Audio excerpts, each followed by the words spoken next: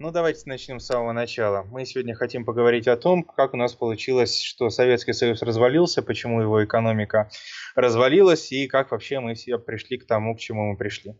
Советский Союз был страной уникальной. Советский Союз добывал железной руды в 8 раз больше, чем Соединенные Штаты Америки. Из этой руды он выплавлял чугуна в 3 раза больше, чем Соединенные Штаты Америки. А из этого чугуна он выплавлял стали в 2 раза больше, чем Соединенные Штаты Америки. Вы, наверное, заметили некоторые противоречия. В 8 раз больше железной руды, в 3 раза больше чугуна и в 2 раза больше стали. Как-то тут что-то не то. Советский Союз производил очень много хлебоуборочных комбайнов. В 1987 году в Советском Союзе было произведено хлебоуборочных комбайнов в 14 раз больше, чем в Соединенных Штатах Америки. В 14 раз больше. В Советском Союзе 110 тысяч, в Соединенных Штатах, по-моему, 7700. Разница в 14 раз. При этом Советский Союз зерна производил в 1,5 раза меньше, чем Соединенные Штаты Америки, и покупал зерно в Соединенных Штатах, в Канаде и в Аргентине. Почему? Потому что комбайны, которые производились в Советском Союзе, были одноразовыми. Они работали 1 сезон, 2, 3, в крайнем случае 4, после чего просто сгнивали. В буквальном смысле. Кроме того, они постоянно ломались в поле, они были крайне малопроизводительными, условия работы комбайнера были просто жуткими. Короче говоря, да, при производстве сельхозтехники на порядок больше, чем в Соединенных Штатах, производство сельскохозяйственной продукции в Советском Союзе было значительно ниже, не говоря уже о производстве в расчете на душу населения. В Советском Союзе было больше орошаемых земель, чем в любой другой стране на планете. К середине 80-х годов 20 миллионов гектаров земли в Советском Союзе были мелиорированы. Это больше, чем в любой другой стране на планете. При этом к 1986 году каждый год площадь новых земель, которые вводились посредством мелиорации, примерно сравнялась с площадью земель, которые из оборота выводились, потому что они были раньше мелиорированы, но из-за плохого ухода, из-за плохой обработки эти почвы подвергались засаливанию и в конце концов становились просто непригодны для выращивания чего бы то ни было на свете. Значит, на мелиорацию Советский Союз тратил какие-то совершенно безумные деньги, примерно 1,5% валового продукта. Не бюджета, не общих расходов на капитальные вложения, а 1,5% валового продукта. И в конце концов, уже ко второй половине 80-х годов стало ясно, что эти деньги уходят в никуда. Огромные ресурсы, которые тратятся на то, чтобы обводнять новые территории и вводить их в сельскохозяйственный оборот, компенсировались огромными территориями, которые засаливались и больше становились непригодны для выращивания чего бы то ни было на свете. В общем, Советский Союз, как несложно догадаться, был такой страной с совершенно уникальной экономикой, которая, с одной стороны, производила очень много, очень много ресурсов, а с другой стороны, производила очень мало конечных товаров в расчете на ресурсы. В Советском Союзе, например, в расчете на одного человека, на одного потребителя тратилось в 8 раз больше электроэнергии, чем в Соединенных Штатах Америки. Это при том, что советский гражданин, он, как правило, жил на значительно меньшей жилплощади, да, просто площадь средней советской квартиры была намного меньше, чем площадь среднего американского частного дома. У американца были те бытовые приборы, которых не было у советского жителя, не знаю, тостер, какая-нибудь посудомоечная машина, цветной телевизор, видеомагнитофон, не говоря уже о персональном компьютере или чем-то подобном. Но, тем не менее, в расчете на одного потребителя советский энергокомплекс тратил в 8 раз больше электричества. Вообще, уже в середине 80-х годов по выработке электричества СССР обогнал Соединенные Штаты. При этом по объему валового продукта СССР отставал от Соединенных Штатов примерно вдвое. Это при том, что в Советском Союзе жило почти в 2 раза больше людей. Почти 160 миллионов в США и 280 миллионов в СССР, если мне не изменяет память. Долгое время все эти проблемы были несущественны, потому что Советский Союз был очень бедной страной. Советский Союз тратил очень много денег, очень много ресурсов на создание инфраструктуры, на создание базовых товаров. И действительно, когда у вас нет необходимости делать что-то по-настоящему сложное, когда задачи экономического развития перед вами совершенно очевидны, то государственное планирование работает вполне неплохо. В конце концов, любая страна, чтобы стать богатой, должна создать металлургические заводы, дороги, мосты, дамбы, энергостанции и так дальше. Это довольно простые вещи. То есть, конечно, построить электростанцию довольно сложно, но когда вы понимаете, что для того, чтобы вам развиваться, нужна электростанция, когда это очевидно и не вызывает никаких сомнений, то государственное планирование не вызывает каких-то серьезных проблем в функционировании экономики. В принципе, и Китай на ранних этапах его современного быстрого экономического развития, еще 80-е годы, и, например, та же Япония, Тайвань, Южная Корея, даже Чили при Пиночете, все они развивались в условиях очень большого вмешательства государства в экономическое развитие, да, значит, в условиях там, планирования и так дальше. Германия, Франция в первые послевоенные десятилетия тоже были государствами, где, значит, органы власти создавали планы, ну, правда, индикативные, а не обязательные, значит, и контролировали развитие экономики очень жестко, очень плотно. Ну, потом они от этого постепенно отказывались и все больше отдавали экономику в свободное плавание. Так вот, пока Советский Союз был страной бедной, очень бедной поначалу, и имел примитивную структуру экономики, государственное планирование в нем работало весьма неплохо. Так было при Сталине, так было при Хрущеве. Темпы роста были очень высокие, ну, относительно высокие, особенно в 50-е годы, например. Значит, и все было хорошо, все было замечательно. Значит, сейчас, секундочку, я посмотрю, где эти у меня записаны данные. С 1955 по 1965 годы валовой продукт Советского Союза, если верить данным Мэдисона. Мэдисон — это не знаменитый значит, стример. Мэдисон — это немецкий профессор, который в свое время, значит, создал такую базу данных Мэдисона, где он собрал данные по валовому продукту разных стран мира в разные моменты. Сейчас я пытаюсь найти, где же это у меня записано это все. Сейчас буду с вами разговаривать, пока буду искать. Да. Так вот, с 1955 по 1965, за 10 лет, валовой продукт Советского Союза вырос на 48%. Ну, почти наполовину. Очень неплохо. С 65 по 75 на 47%. Ну, та же самая половина. Тоже неплохо. И с 75 по 85 годы валовой продукт растет на 18%. То есть темпы экономического роста падают в 2-3 раза по большому счету. Значит, сейчас я соображу, что я дальше хотел сказать. Да, одновременно с этим идет полный развал финансовой системы. С 1961 по 1985 год каждый год денежная масса, ну, строго говоря, агрегат М2, росла на 10% в год. При этом, если в 60-е и даже в начале 70-х годов темпы роста денежной массы практически ненамного превышали темпы роста валового продукта, то уже с середины 70-х годов денежная масса растет быстрее, чем валовой продукт, каждый год в несколько раз. Да, цены почти не повышаются, особенно цены на продовольственные товары и на много чего другого, цены на ЖКХ и тому подобные вещи.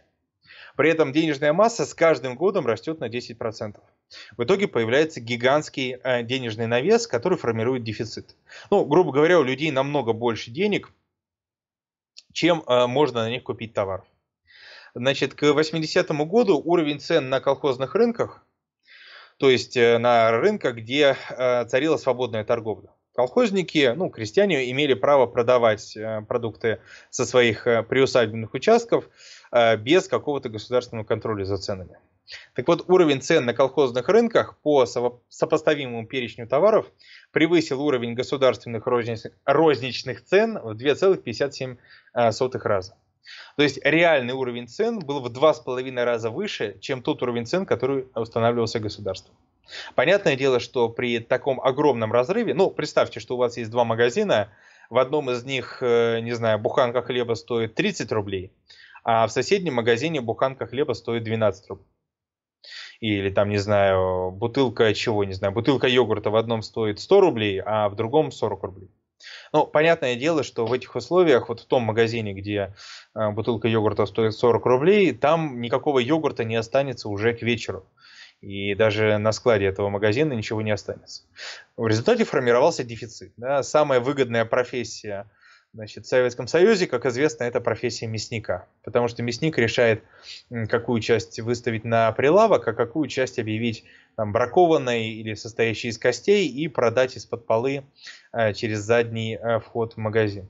Поэтому мясники были одной из самых богатых и уважаемых групп населения в Советском Союзе. Сегодня это довольно сложно представить. Нам кажется, что мясник, но это там человек на уровне, не знаю, дворника или чего-то подобного. А вот в СССР мясник это просто человек, ну, на уровне, я даже не знаю, с кем его сравнить сегодня, с каким-нибудь топ-менеджером, типа того. Одновременно с этим, значит, деградировала вообще вся промышленность. В 1975 году Советский Союз экспортировал в развитые капиталистические страны продуктов машиностроения на 960 миллионов долларов. Ну, кажется, что это копейки. Для такой большой страны, как Советский Союз, 960 миллионов долларов даже в ценах 70-х годов это очень немного. Но важно не только абсолютные цифры, важно то, что в 70-м году, то есть за 5 лет до этого, тот же самый Советский Союз экспортировал в эти самые развитые капиталистические страны продуктов машиностроения на 340 миллионов долларов. То есть в 80-м году 340 миллионов, в 75-м 960. Очень хорошо. За 5 лет почти в 3 раза вырос экспорт. Дальше мы смотрим, что произошло через 10 лет. И мы видим, что экспорт в эти самые развитые капиталистические страны упал до 610 миллионов долларов. То есть 10 лет страна вроде как развивалась. У нее рос валовой продукт. Значит, за эти 10 лет было импортировано из этих самых развитых капиталистических стран разных машин и оборудования на 140 миллиардов долларов. И при этом экспорт в эти самые развитые капиталистические страны упал наполовину. Больше того, в 80-м году нефть и газ составляли 67% экспорта СССР в развитые страны. То есть Советский Союз к 80-му году уже превратился в сырьевой придаток развитых капиталистических стран Европы и Северной Америки. 2/3 экспорта нефть и газ. И ведь это не весь сырьевой экспорт. Кроме этого экспортировались разные металлы, экспортировался и уголь, и много чего другого. Значит, экспорт вот той самой машиностроительной продукции, он уже к 1985 году составлял 1/30 от всего экспорта Советского Союза в развитые страны. То есть Советский Союз уже в 80-е годы, уже к началу 80-х годов, был в чистом виде сырьевым придатком и даже банановой республикой по сравнению с Западной Германией, с Францией, Великобританией, Соединенными Штатами, Канадой и так дальше. Люди, которые рассуждают о том, что могло бы стать Советским Союзом, если бы он не развалился в 1991 году, и смог бы он обогнать Соединенные Штаты или нет, должны понимать этот простой факт. Уже в 80-м году Советский Союз представлял себя по сравнению с теми же самыми Соединенными Штатами, ну, если не банановую республику, то страну очень близкую к ней, если смотреть на внешнеторговый оборот. Почти весь экспорт товаров из Советского Союза составляли ресурсы. Советский Союз почти не экспортировал в развитые страны никакой сложной машиностроительной продукции. Значит, по оценкам, сейчас я тоже на это скажу, сейчас я это скажу точнее. Значит, по оценкам, только 6% машиностроительной продукции, которая вообще производилась в Советском Союзе, была конкурентоспособна на мировом рынке. Только 6%. Остальные 94% были просто неконкурентоспособны. Если бы им пришлось конкурировать на равных с производством других стран мира, то они не имели бы никакого шанса, значит, быть проданными по той, с учетом их качества и всего подобного. Только в 1989 году значит, советские предприятия получили 150 тысяч рекламаций из-за рубежа в связи с низким качеством их продукции. И это при том, что они экспортировали товаров, ну, буквально там слезы, вот эти самые 600 миллионов долларов. И даже при этих 600 миллионов долларов они умудрились получить 150 тысяч рекламаций. Ну, в общем, это такой общий обзор того, что произошло, того, в каком состоянии советская экономика находилась в 80-е годы. Находилась она в очень прискорбном состоянии.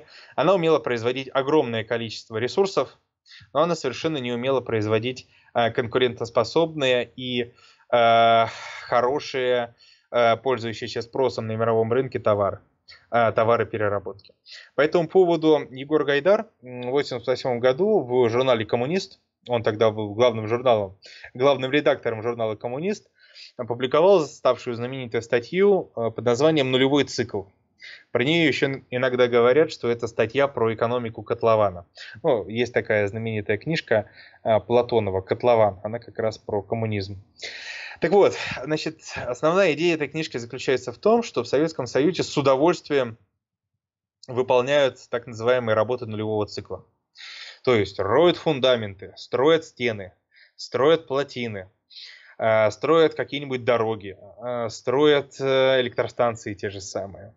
Но чем примитивнее работа, чем примитивнее продукт, который предполагается выпускать, если это, например, уголь или какие-нибудь минеральные удобрения или, скажем, плотина для гидроэлектростанции, тем охотнее все чиновники готовы выполнять эти работы.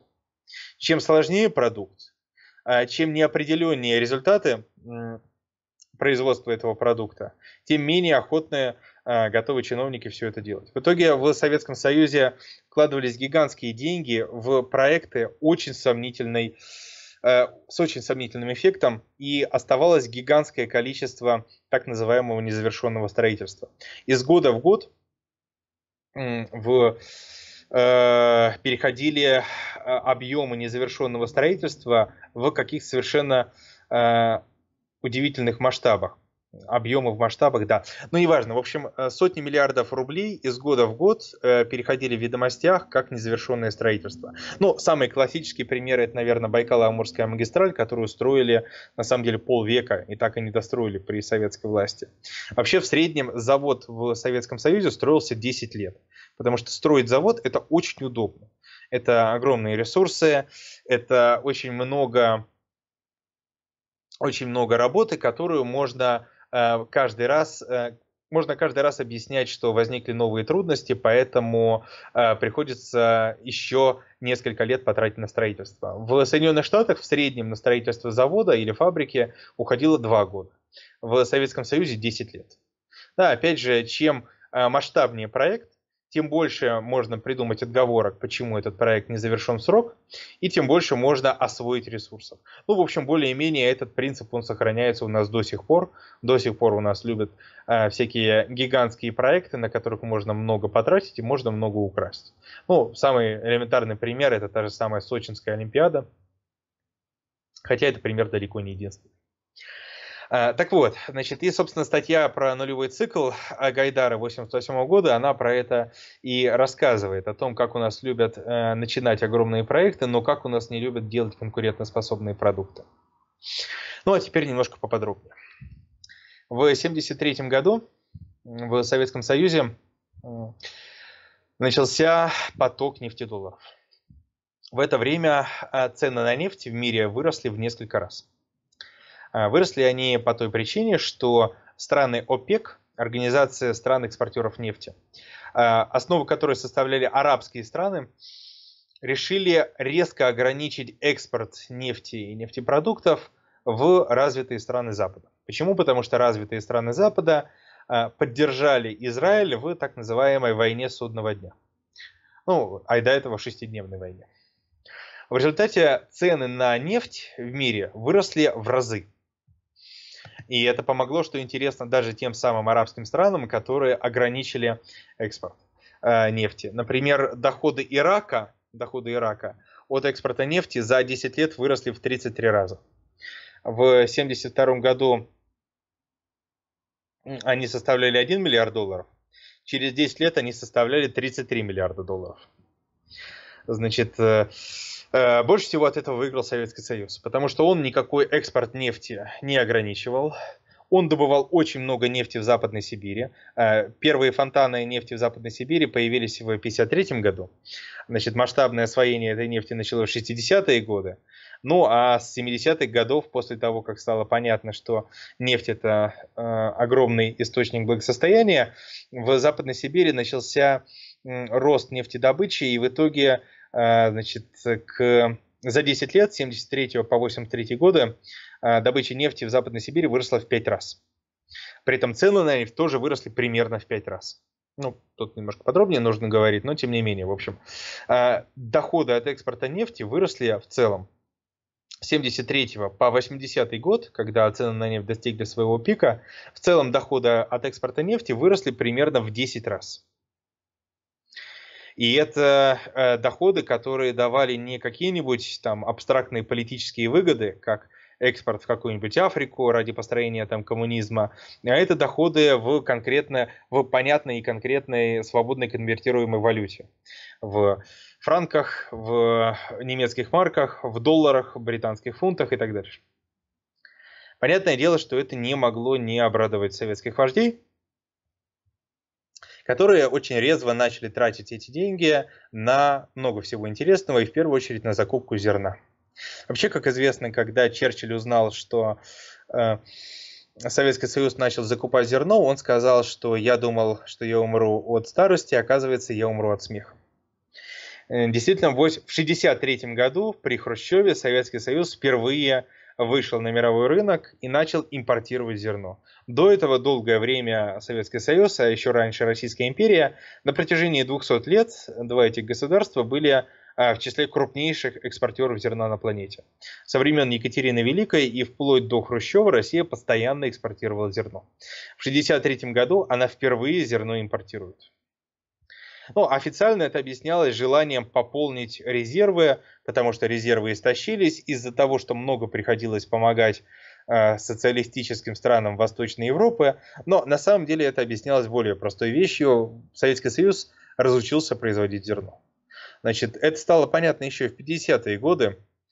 Значит, но в 1958 году, чтобы как-то побороться с падением сборов зерна, значит, в 1940 году в Советском Союзе добывалось примерно на 1/5 больше зерна, чем в 1953. То есть после войны у нас, значит, сборы урожаев зерна, они упали примерно на 1/5. Чтобы что-то с этим, при этом население росло, оно хотело все больше и больше кушать, при этом приходилось еще и помогать странам Восточной Европы, странам нового социализма, Польше, Чехословакии, Венгрии, Румынии и так дальше, ГДР. Так вот, чтобы как-то с этим бороться, начали распахивать целинные земли. И поначалу все было замечательно. Даже в кафе появился бесплатный хлеб. Бери сколько влезет. Но очень скоро стало понятно, что целинные земли очень неустойчивые. Значит, на них вести сельское хозяйство очень сложно, потому что плодородный слой очень тонкий. И после того, как он был распахан, этот плодородный слой за несколько лет буквально был унесен мощными суховеями в Северном Казахстане повсюду.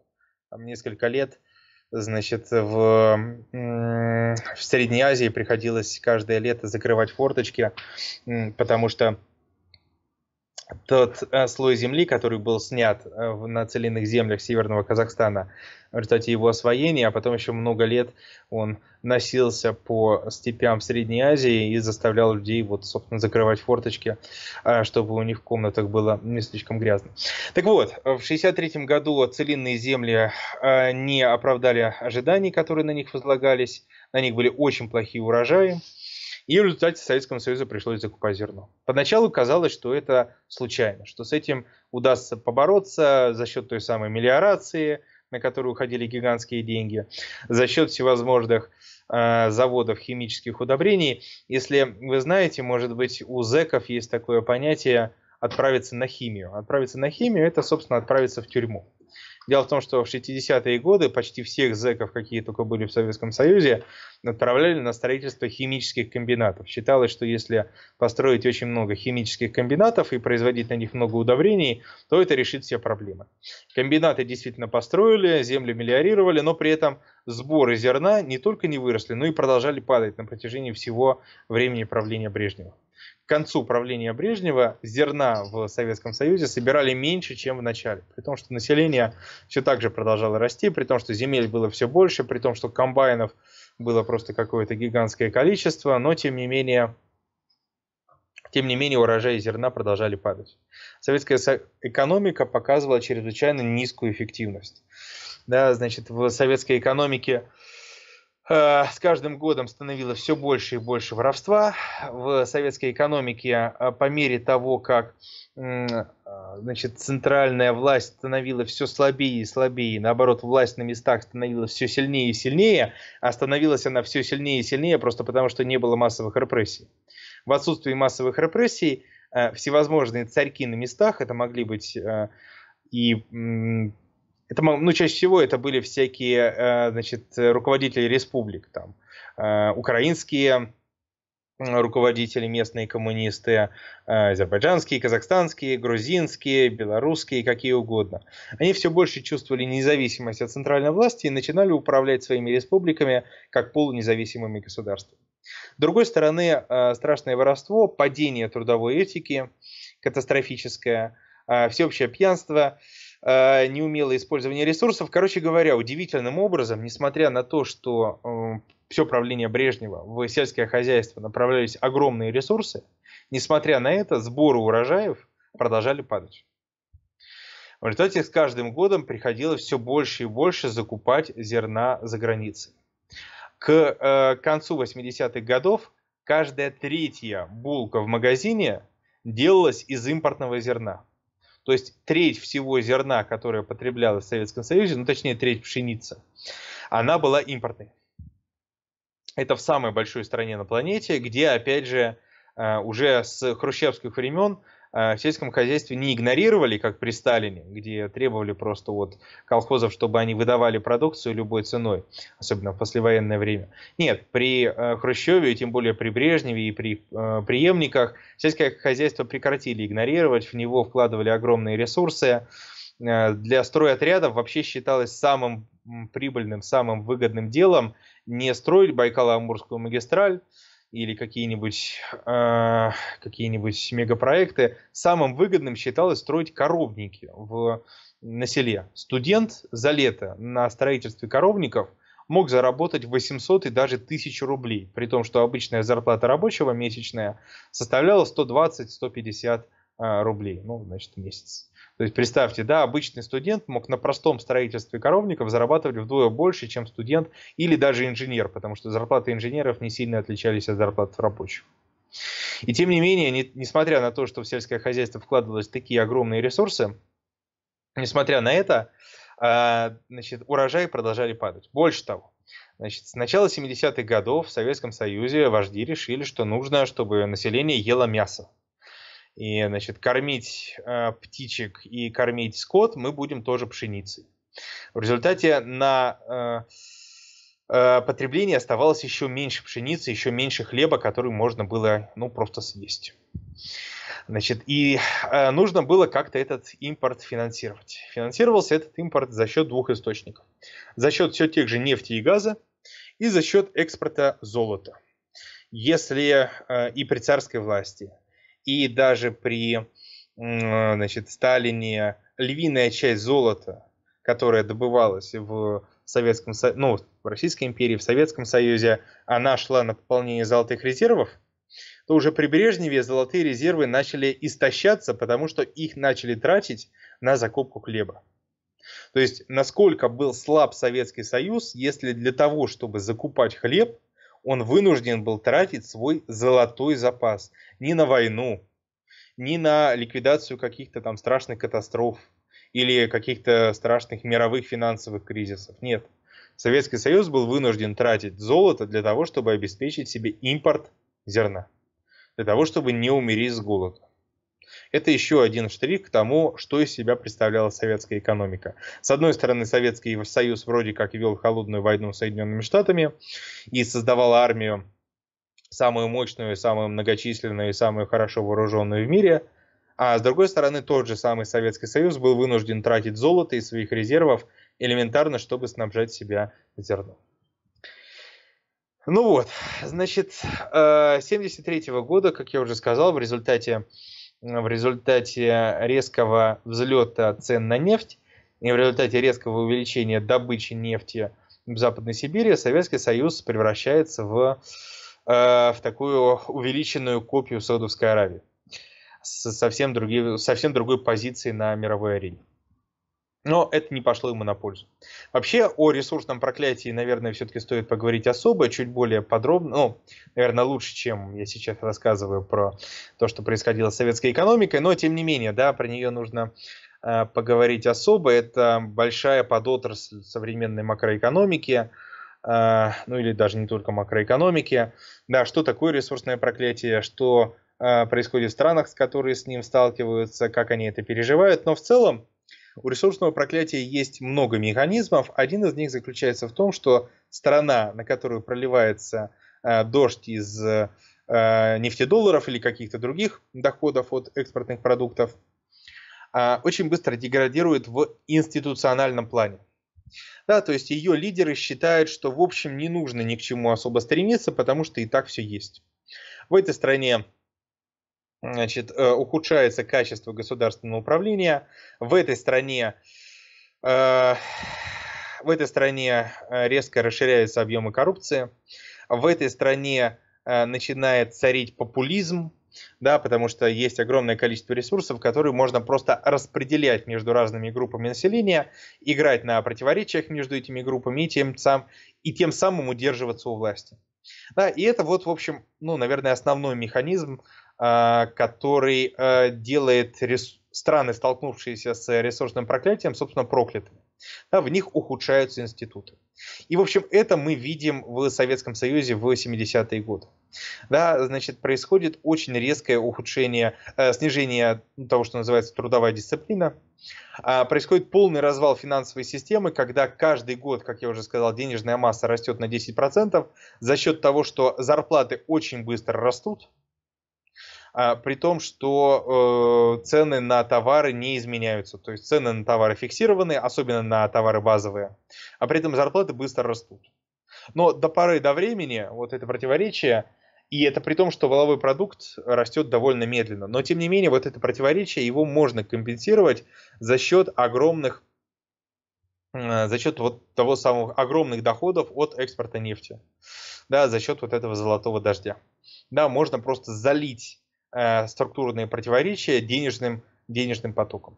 И действительно это работает до тех пор, пока денег много. Но это перестает работать, когда денег становится мало. Значит, в 80-м году цены на нефть достигают своего пика. В 73-м году, значит, ОПЕК ограничивает экспорт нефти. В 79-м году происходит Иранская революция. И в этом же году, да, ну, значит, сразу за Иранской революцией происходит резкое осложнение отношений с Соединенными Штатами у Ирана. И сразу после этого начинается Ирано-Иракская война. В результате цены на нефть достигают своего исторического пика. В текущих долларах, то есть в тогдашних долларах, $40 за баррель. Это, ну, я сейчас уже не помню точно, как это переводить в современные доллары, но это примерно $100 за баррель в наших нынешних ценах. Да, то есть мы с таким сталкивались, ну, в общем, только, ну, по большому счету, только там в 2008 году. Но в 2013 году, в общем, но тут нужно еще понимать, что разные марки нефти, там разные, не будем вдаваться в подробности. Факт в том, что в 80-м году цены на нефть достигают очень высокого уровня. Да, $41 за баррель в тех ценах это просто фантастика. И Советский Союз в это время достигает пиковых показателей добычи нефти. В Советском Союзе добывается примерно 600 миллионов тонн нефти. Очень много. Советский Союз лидер по добыче нефти в мире. И кажется, что все, ну, очень хорошо. Дальше некуда. Все просто замечательно. Ну и, собственно говоря, через 5 лет цена на нефть среднегодовая падает в 5 раз, даже в 6 раз, с учетом инфляции доллара. Если в 80-м году нефть стоит $41 за баррель, то в 86-м году она стоит $9,7 за баррель. С учетом, опять же, инфляции, которая в это время наблюдается в Соединенных Штатах, да, доллар просто дешевеет, цена на нефть падает в 6 раз. Поначалу казалось, что Советский Союз сможет выдержать такое падение. Поначалу. Но очень недолго. Значит, поначалу казалось, что удастся перестроить экономику таким образом, чтобы она перестала зависеть от экспорта нефти. Собственно говоря, Горбачев, приходя к власти, в апреле 1985 года заявляет о перестройке. Перестройка поначалу подразумевается в узком плане. Мы перестроим экономику. Значит, поначалу это звучит даже как перестройка и ускорение. То есть мы, с одной стороны, перестроим экономику, а с другой стороны, мы, значит, ее ускорим. И больше того, поначалу Горбачев действует примерно теми же методами, которыми действовал до него Андропов. То есть он занимается укреплением трудовой дисциплины, он занимается борьбой с коррупцией и такими подобными вещами. То есть мы, значит, вернемся к ленинским принципам, мы станем все очень дисциплинированными и замечательными, и мы, значит, просто будем делать социализм с человеческим лицом, но при этом у нас будет правильный социализм. Да, вот, значит, communism was never tried. В общем, короче говоря, мы сделаем... Изначально никакого обращения к рынку не планировалось. Планировалось просто сделать правильный социализм. Но очень быстро стало понятно, что никакого правильного социализма не будет. Во-первых, совершенно катастрофическая ситуация начала складываться в финансах. Но, вообще говоря, в финансах катастрофическая ситуация начала складываться еще в 70-х годах, когда, как я уже сказал, во-первых, постоянно росла денежная масса, а во-вторых, люди, которые занимались организацией финансов в Советском Союзе, полностью потеряли связь с реальностью. Я по этому поводу хочу вот почитать. В 1985 году министр финансов СССР, значит, выступает в Верховном Совете на обсуждение проекта бюджета на 1985 год. Точнее, это все происходит в 1984 году. Обсуждается в Верховном Совете бюджет на 1985 год. Выступает министр финансов Гарбузов, не знаю, как правильно. Ну, казалось бы, с чего он должен начать свое выступление? Ну, наверное, с рассказа о том, что у нас, значит, происходит в экономике, там, как сводится бюджет, какие есть предложения, ну и так далее. Да? Ну, с чего логично начать рассказ о бюджете на следующий год? С чего начинает Гарбузов? С чувством глубокого удовлетворения воспринял наш народ, вся прогрессивная мировая общественность, награждение товарища Черненко орденом Ленина и третьей золотой медалью «Серп и молот». Выдающийся политический и государственный деятель ленинского типа Константин Устинович Черненко самоотверженно трудится на высших руководящих постах партии и государства, вносит огромный неоценимый личный вклад в разработку и практическое осуществление ленинской внутренней и внешней политики КПСС и так далее. То есть такой абсолютный маразм. Вместо того, чтобы обсуждать бюджет, человек, лижет жопу своему начальнику. Да, такая абсолютная азиатчина, вот такая азиатская диктатура, где нельзя заниматься вопросами по существу, прежде чем ты высказал, значит, ты поцеловал задницу своему начальнику, причем так со всех сторон поцеловал, чтобы, значит, ни одно место не осталось обделенным твоим вниманием. То есть абсолютно такой маразм, в который впадает высшее руководство, он приводит к тому, что уже во второй половине 80-х годов в связи с падением цен на нефть происходит катастрофа с финансами. Уже в 1985 году дефицит госбюджета составляет 18 миллиардов рублей. Это уже много при тех высоких ценах на нефть. В 1988 году он составляет уже 90 миллиардов рублей. Государственный долг составляет в 1989 году составляет 312 миллиардов. В начале года и к концу года он составляет уже 400 миллиардов. Но это, правда, только начало. Дело в том, что в 91 году, 91 год, Советский Союз еще существует. Так вот, в 91 году дефицит государственного бюджета достигнет 32% валового внутреннего продукта. Еще раз, 32% это дефицит не относительно самого бюджета, то есть 32% не бюджета, не 32% еще чего-то, а 32% всего ВВП. На самом деле дефицит превышал доходы бюджета. Есть на самом деле три оценки. Есть оценка Илларионова, есть оценка Алексашенко и есть оценка Всемирного банка. Все они сходятся на том, что дефицит составлял от 30 до 35% валового внутреннего продукта. То есть с такими дефицитами не живут. Такого не бывает вообще. Вот, не знаю, там у нас вот за все последние 18 лет, с начала 2000-х годов, там дефицит бюджета никогда не превышал, ой, дай бог памяти, по-моему, он никогда не превышал 7% ВВП. Ну вот даже в самом кризисном 2009 году, по-моему, он был ниже 7% ВВП. Я могу ошибаться, но по-моему, даже ниже он был, причем существенно ниже 7%. Это при том, что у нас там с начала нулевых годов существует огромный резервный фонд, стаб-фонд он раньше назывался, да, и все такое. У Советского Союза никакого стаб-фонда не было, и при этом к 1991 году дефицит бюджета составляет 32% ВВП. И это, опять же, совершенно неудивительно. Да, опять же, значит, уже к началу 80-х годов экспорт у нас, как у банановой республики, он весь состоит из ресурсов. У нас экономика совершенно не диверсифицирована. Ничего, кроме ресурсов, мы экспортировать не умеем. Это во-первых. Во-вторых, почти нет никаких резервов. Мы уже при Брежневе, даже при очень высоких ценах на нефть, вынуждены были продавать золото, чтобы покупать зерно. И это зерно мы должны покупать при любых условиях. То есть, независимо от того, что у нас там с экспортом, мы в любом случае должны покупать зерно, чтобы не умереть от голода. С третьей стороны, экономика совершенно не умеет перестраиваться, она не умеет быстро менять свою структуру. Значит, Горбачев, сейчас я найду, где эта цитата, Горбачев говорил о том, что на пленуме Центрального комитета в 1986 году, он говорит о том, что 700 тысяч незанятых мест у нас в промышленности. И это при том, что оборудование работает в одну смену. Если мы, значит, будем использовать оборудование так, как положено его использовать, то есть в две смены в некоторых случаях, то у нас будет 4 миллиона незанятых мест в промышленности. Да, то есть у нас будет 4 миллиона человек, которые, 4 миллиона рабочих мест, которые нужно будет как-то кем-то занять. Значит, почему это получалось? Потому что старые предприятия, вне зависимости от того, насколько они были неэффективные, плохие, значит, устаревшие, они просто не закрывались ни при каких условиях.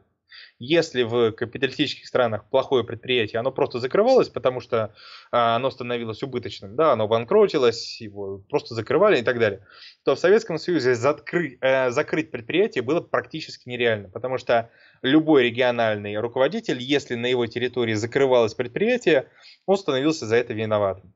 Если в его, значит, области или в его крае там было нечего есть, то это, в общем, его не очень большая проблема, за это отвечает Москва в конечном итоге. А вот если в его области закрылось предприятие, это значит, он лично виноват, и он должен лично нести за это ответственность. Поэтому никто никогда не закрывал предприятия, вне зависимости от того, насколько бесполезными они ни были. Вот это, значит, при том, что производительность труда в Советском Союзе в промышленности была в разы ниже, чем в самых развитых странах мира, одновременно с этим у нас было несколько миллионов, по сути дела, незанятых рабочих мест в промышленности. Да? То есть у нас была жуткая нехватка рабочих рук в промышленном секторе. И это все было одновременно. Так вот, значит, с 1985 года, после падения цен на нефть, у нас начинается финансовая катастрофа. Значит, к 1991 году Советскому Союзу уже никто не дает деньги в кредит. Просто его считают ненадежным должником. Еще в 1987 году его кредитный рейтинг AAA, то есть 3А. Это кредитный рейтинг, который соответствует только самым надежным государствам на планете. И самым надежным компаниям в мире. И то там в очень ограниченном количестве. У Советского Союза рейтинг AAA еще в 1986 году. К 1991 году ему просто никто не дает кредиты вообще. Ну, потому что никто никогда в здравом уме и твердой памяти не будет давать кредиты государству, у которого дефицит больше, чем доходная часть бюджета. Да, но это более-менее понятно. Вот, значит, что в этих условиях пытается делать, значит, советское руководство? Оно, собственно говоря, не пытается делать ничего. В начале 80-х годов к власти приходит после Брежнева, который окончательно впадает в маразм, Андропов. Андропов считает, что для того, чтобы победить экономические проблемы, нужно больше дисциплины. Поэтому начинаются облавы в кинотеатрах. В рабочее время там, человек приходит в кинотеатр, в это время, значит, посреди сеанса включается свет, и по рядам идут сотрудники, значит, МВД и КГБ и проверяют у людей документы и спрашивают, где они работают. Да, и если ты в рабочее время оказываешься в кинотеатре, то ты имеешь неплохие шансы не только быть уволенным, но и получить некоторое время ну, не на зоне, конечно, но некоторое время там в камере 30 суток, да, и типа того. Вот, значит, как ни странно, это не помогает. То есть проблемы только нарастают. Значит, продолжает падать рабочая этика, несмотря на то, что цены на эти все еще очень высокие. Значит, поскольку нету настоящих массовых репрессий в отношении региональных руководителей, они все больше и больше продолжают действовать независимо, пытаясь получить из союзного центра как можно больше ресурсов и как можно меньше отдать обратно в центр. Все так же продолжают быстро расти зарплаты, все так же все проблемные пункты затыкаются нефтяным потоком. В общем, короче говоря, ничего существенного не происходит. Приходит к власти Горбачев, ну, после короткого периода Черненко. Объявляется, значит, тоже борьба с разгильдяйством, ускорение и перестройка. Очень быстро становится понятно, что все это бессмысленно, кроме перестройки, которая будет заключаться во введении элементов рынка. Введение именно элементов рынка, то есть, конечно, никто изначально не предполагал приватизировать крупные государственные предприятия. Предполагалось, что рыночными будут всякие мелкие кафешки, какие-то ремесленные мастерские, ну и типа того. Очень быстро становится понятно, что это тоже не помогает. Финансы полностью развалены. Значит, экономика, как уже было сказано, она вся работает вот в режиме, когда умеют делать только нулевой цикл. Там причем совершенно такие анекдотичные ситуации появляются под конец, когда, например, Министерство электростанций объявляет, что оно будет отправлять в Госплан для анализа только проекты дороже миллиарда рублей. А если есть проект гидроэлектростанции, значит, дешевле миллиарда рублей, то Министерство электростанций будет его строить в любом случае. Вне зависимости от того, нужен этот проект, выгоден он. Может быть, там будет затрачено 900 миллионов рублей, а выгода от него будет на 10 миллионов рублей. Это не имеет никакого значения. Просто Министерство энергетики говорит, мы будем строить вне зависимости от чего бы то ни было. А в Госплан для анализа мы будем отдавать только самые большие проекты дороже миллиарда рублей. Это такая вот апофеоз экономики нулевого цикла. Когда значит, чиновники готовы зарывать в деньги любые ресурсы, зарывать в землю любые ресурсы, просто потому, что им нужно осваивать эти самые ресурсы, им нужно осваивать деньги, им совершенно наплевать на то, как эти ресурсы, какой продукт конечный они выдадут, да, какой итоговый результат будет от их усилий. Да, то есть, значит, одновременно с вроде как перестройкой продолжается вот этот маразм нулевого цикла и продолжается, значит, развал финансовой системы. В конце концов, все это превращается в тотальный крах. Союзные республики просто полностью отказываются поставлять в центр то же самое зерно. Сейчас я прочитаю вам некоторые интересные моменты. Некоторые интересные моменты. Ну вот, например, значит, из дневника помощника президента СССР Горбачева А. Черняева. Значит, А. Черняев пишет 31 марта 1991 года. Вчера был Совет Безопасности. Проблема продовольствия, но теперь уже конкретнее хлеб. Не хватает 6 миллионов тонн до средней нормы. В Москве по городам уже очереди такие, как года 2 назад за колбасой. Если не добыть где-то, то к июню может наступить голод. Поехал к НН, она еще болеет, просила купить хлеба. Она просит купить хлеба помощника президента СССР, да, чтобы вы понимали, что это такое было. Объехал с Михаилом Михайловичем всю Москву, начиная с Марьиной рощи. На булочных либо замки, либо ужасающая абсолютная пустота. Такого Москва не видела, наверное, за всю историю, даже в самые голодные годы. Значит, Явлинский и Задорнов. Задорнов потом станет министром финансов, ну, Явлинский вы знаете. Значит, они так оценивают валютное положение СССР в мае 1991 года. В начале 90-го года у Советского Союза были еще валютные резервы. 15 миллиардов долларов. Они хранились в иностранных банках. К концу года их благополучно проели. И напротив, с ноября прошлого года сумма неплатежей иностранным партнерам за уже поставленные товары колеблется в пределах 3-5 миллиардов долларов. Значит, вот из доклада начальника экономического управления КГБ Савенкова. Необходимые запасы угля и мазута составляют лишь 50% от потребного количества. Снабжение продуктами питания осуществляется с перебоями. У 30% населения не реализованы талоны за июнь, июль, август на сахар, животное масло, мясную продукцию. Особую озабоченность вызывает обеспечение населения хлебопродуктами. Установленная норма 250 грамм в день на человека. 250 грамм в день на человека — это как в блокадном Ленинграде. На секундочку. Да, то есть к началу 1991 года экономика разваливается полностью, сверху донизу. Вот еще, например, такие факты. Уже в первом полугодии 1991 года, еще до августовского путча, Россия получила из других республик лишь 22% запланированных поставок сахара, 30% поставок чая, 19% крупы, 22% мыла. Все республики, кроме России, ввели таможни на своих границах, чтобы ограничить вывоз товаров соседям, в частности в Россию. Таможни работали в одну сторону. Вывозить товары в Россию было нельзя, ввозить оттуда можно. В начале 1991 года Украина и Эстония разместили за рубежом, в Канаде и Швеции, заказы на печатание собственных денег. Значит, из записей Шахназарова, это тоже помощник Горбачева, отец режиссера Шахназарова, значит, из его записи о заседании Госсовета, осень 1991 года. На заседании Госсовета об экономическом союзе докладывает Явлинский. Называет цифры. Спад производства в 1991 году 15%, в 1992 году ожидается 23-25%.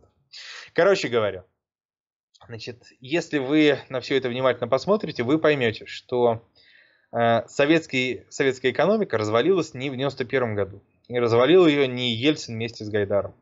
Когда Ельцин и Гайдар вместе пришли, от советской экономики уже ничего толком не оставалось. Советская экономика, значит, да, ну вот, что тут еще у меня были, какие записи, давайте, раз уж мы подходим к концу, я сейчас уже быстренько на это посмотрю. Да, сейчас что тут у нас еще было интересного. Да, ну про ресурсное проклятие я, наверное, сделаю такой хороший эфир. Этот у меня тоже как-то скомканный получился. Надо хороший эфир про ресурсное проклятие с такими подробными рассказами, со ссылками, с текстом итоговым. Вот, на нем мы как-то поподробнее про это, про все поговорим. Вот, потому что тут у нас немножко тоже скомканно как-то получается. Да, надо сказать, что по поводу таможен, которые были во всех республиках, кроме России, надо сказать, что вообще есть подсчеты сальдо обмена между разными республиками и внутри Советского Союза. То есть, насколько больше республика поставляет ресурсов, значит, чем их получает, ресурсов и товаров. Так вот, во всем Советском Союзе было только две республики донора. Одна — это Туркмения. Она была донором, значит, это все данные на 80-е годы, это подсчеты Центрального статуправления Советского Союза. Значит, единственным донором, кроме России, была Туркмения. Значит, у нее было чистое сальдо, чистое положительное сальдо всего лишь 40 миллионов рублей. Ну, копейки, конечно. И вторым донором был РСФСР, значит, будущая Российская Федерация. У нее было положительное сальдо на 31 миллиард рублей. Все остальные республики были, значит, республиками-получателями ресурсов от России. Там, скажем, у Украины, значит, отрицательное сальдо было 2 миллиарда 600 миллионов, у Казахстана 6 миллиардов 400 миллионов, у Белоруссии 2 миллиарда и так дальше. То есть почти все республики Советского Союза, за исключением Туркмении и там еще за исключением Азербайджана на самом деле, почти все республики фактически жили за счет РСФСР, да, то есть получали из РСФСР ресурсы, на которые они, собственно говоря, жили. Ну и это более-менее понятно, потому что случилось после развала Советского Союза. Да, сегодня по подушевому ВВП на душу там Россия примерно вчетверо обгоняет Украину, примерно в 1,5 раза обгоняет Белоруссию, несколько обгоняет Казахстан, я не помню насколько, ну и там во много раз обгоняет, значит, государства Средней Азии, Таджикистан, Узбекистан, Киргизию, которые, значит, уровень жизни в которых при советской власти был не намного ниже, чем, собственно говоря, в России. А сейчас он ниже во много раз, да, потому что те гигантские ресурсы, которые из России поставлялись в эти самые среднеазиатские республики, они просто прекратились, да. То есть Россия прекратила кормить вот эти самые республики Средней Азии, расположившиеся вокруг Ферганской долины. Неудивительно, что такая позиция России как донора, да, то есть такой метрополии наоборот, которая не получает ресурсы из колонии, а наоборот отдает их колониям, они вызывали очень большое неприятие внутри российской части советской элиты, да, то есть внутри тех чиновников той части номенклатуры, которая управляла РСФСР. Неудивительно поэтому, что, собственно говоря, победил Горбачева Ельцин, который был вот таким ставленником внутрироссийских партийных элит, да, такой мужик с Урала, который выступал против общесоветской элиты, возглавляемой Горбачевым. Но это уже такие вопросы политические, а не экономические, наверное. Ну вот, короче говоря, значит, если мы попытаемся все это резюмировать. Еще в 60-е годы Советский Союз, в 60-е и в начале 70-х, Советский Союз развивался относительно успешно, потому что его экономика была относительно примитивной, сохранялись те элементы репрессивного аппарата, которые позволяли держать, значит, чиновничий аппарат в некотором повиновении и выполнять некоторые задачи. Это во-вторых. В-третьих, сохранялась некоторая производственная этика, которая была еще в Российской империи и которая на самом деле во многом сохранялась в сталинские времена, когда был очень жесткий контроль за качеством производства, ну, например, на заводах, да, по крайней мере, его пытались вводить, да. Значит, в 70-е годы с появлением гигантского количества нефтедолларов и одновременно с деградацией системы управления, значит, когда одни и те же люди сидели на своих местах по 20-30 лет на одном и том же месте, а это довольно много примеров, там у нас, например, был министр финансов, как его звали, господи, Зверев, кажется, нет, не Зверев, Медведев, забыл. В общем, министр финансов, он у нас там просидел на одном посту 30 лет. У нас был замечательный, значит, Устинов, который был очень талантливый человек, но он фактически занимал одну и ту же должность на протяжении 40 лет. Но он с началом Второй мировой войны стал наркомом вооружений, и фактически он эту должность занимал до конца своей жизни. Но, правда, он потом стал министром обороны, но на посту министра обороны он в основном занимался оборонной промышленностью, а не, собственно, управлением войсками. Ну, какой бы ни был замечательный человек, но 40 лет фактически выполнять одну и ту же задачу, ну, это нереально. Это, опять же, такая азиатчина, да. Или, не знаю, или средневековье, когда там один человек, он занимает какую-то наследственную должность по праву рождения, и всю жизнь он выполняет какую-нибудь должность, не знаю, шталмейстера или что-нибудь подобное. Вот, значит, деградация этой самой советской элиты. И в 1985 году, когда цены на нефть упали по сравнению с пиком в 6 раз, экономика оказалась совершенно не способна перестроиться. Начинается страшный финансовый кризис, который поначалу незаметен. Постепенно этот финансовый кризис выливается в полный развал экономических связей внутри Советской империи. Значит, и в конце концов все это выливается в страшный промышленный кризис, который, кроме того, связан с угрозой голода. Но про угрозу голода, наверное, можно поговорить отдельно. Там есть особое мнение Андрея Илларионова на этот счет. Про это нужно, наверное, все-таки говорить в несколько особом порядке. Но, тем не менее, значит, полная неспособность советской промышленности выпускать конкурентоспособные товары, например, в машиностроении. Ну, я уже сказал, да, что, значит, весь Советский Союз умудрялся поставлять в капиталистические страны к концу своего существования машиностроительной продукции на $500 миллиарда в год. То есть страна, которая вроде как конкурировала с Соединенными Штатами, поставляла в развитые страны мира машиностроительной продукции меньше, чем, скажем, Финляндия или Дания, крошечная. Да. То же самое касается, не знаю, тех же самых комбайнов, про которые я уже говорил, которых производили в 14 раз больше, но они были там в 14 раз хуже, чем американские. Вот, значит, это четвертое. Ну и в-пятых, все это вылилось, в конце концов, в страшный кризис промышленности, который начался в конце 90-го, в начале 91-го года. В конце концов, это все привело к появлению ГКЧП, но это уже отдельный вопрос. Да, у нас недавно был юбилей ГКЧП, поэтому, собственно говоря, эта тема довольно актуальна. Все это вылилось в ГКЧП. После того, как ГКЧП было разогнано, начался окончательный развал Советского Союза, потому что стало ясно, что центральная власть не способна применять силу для того, чтобы поддерживать Советский Союз как единое пространство. Ну и, собственно, после этого началась история независимой России, о которой мы сегодня, наверное, говорить не будем, потому что и так я уже говорю вот ровно час.